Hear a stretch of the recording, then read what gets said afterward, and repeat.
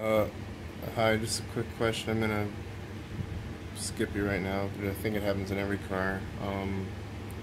Basically, I'm standing still. It's sometimes when I'm popped into the pits, or like if I have a crash, you get this behavior going on. Sometimes it's a positive feedback loop, and this will just get real bad. Uh, Sometimes it seems to be. Oh, nope. Negative? Nope.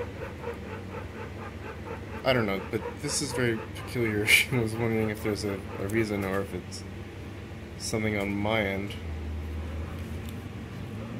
I mean, obviously regular self-centering works fine, but if I were to like, let's get in a crash and see what happens.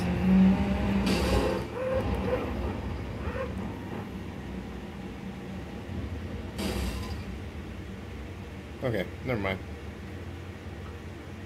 That didn't work, but it does happen sometimes. Anyways, bye-bye.